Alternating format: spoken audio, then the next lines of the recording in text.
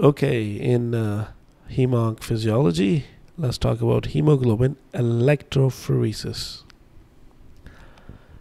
This is really good to understand, okay? Normally, we have an AA, normal adult. We have the negative cathode and we have the positive cathode, right? So let's start reading from here. During gel electrophoresis, hemoglobin migrates from the negative side towards the positive side. From negative charged cathode to a positive charged cathode. Anode, my bad. HbA migrates the furthest. Look at HbA. Nothing is touching HbA because this is the furthest. Followed by an HbF. This is the second position, HbF. Followed by HbS. Where is HbS? Is it the sickle trait?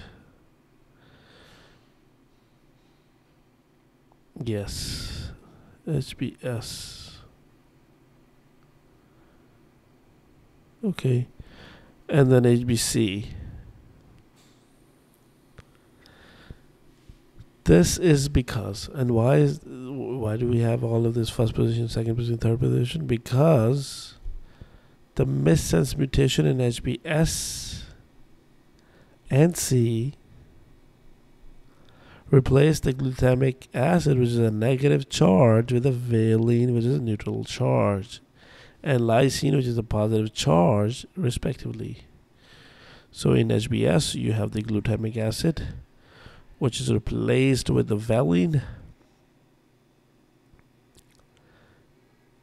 and in HbC, you have the glutamic acid negative, which is replaced by the lysine, making HbCNS more positive than the other, more positive charge than HbA.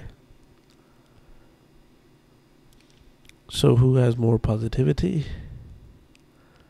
The HbCNS. So negative opposite charges attract. So if you have a negative and a positive, they're going to attract each other. And like charges repel. So because we have an anode here, and we in the HbCNS, we have the positive there too. So they cannot be they cannot get the first position. They cannot come at the furthest. They cannot come in very close proximity to the positive charge. So that's why they are not the first to come there. But the normal has the ability to come as close. So that's just on the gel electrophoresis. Let's talk about this thing. Mnemonic is a fat Santa Claus. Can cathode go far? So a fat Santa Claus can't go far.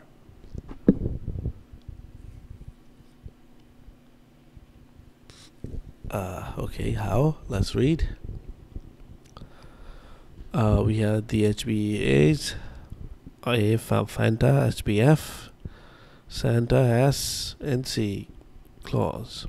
Can't go far. So that's the numbering, the first, second, and third, fourth.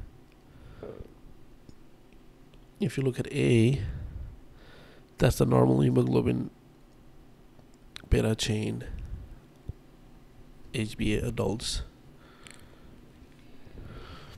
And look, I mean, this picture might have been confusing a little bit, but these are all the AA portions. And look at the thickness. AA, the whole, both of them are here. Just A is here and F is here. This is F, this is A. This is A, this is S. And here, this is, we don't even have an A, that's why we have no line. This is SS. And we have A and we have C. We have CC. And we have here, we have SC. So this line is just the A line. Okay. Now it makes sense, right? A F S C. So the way you can also think about CSFA, CSF,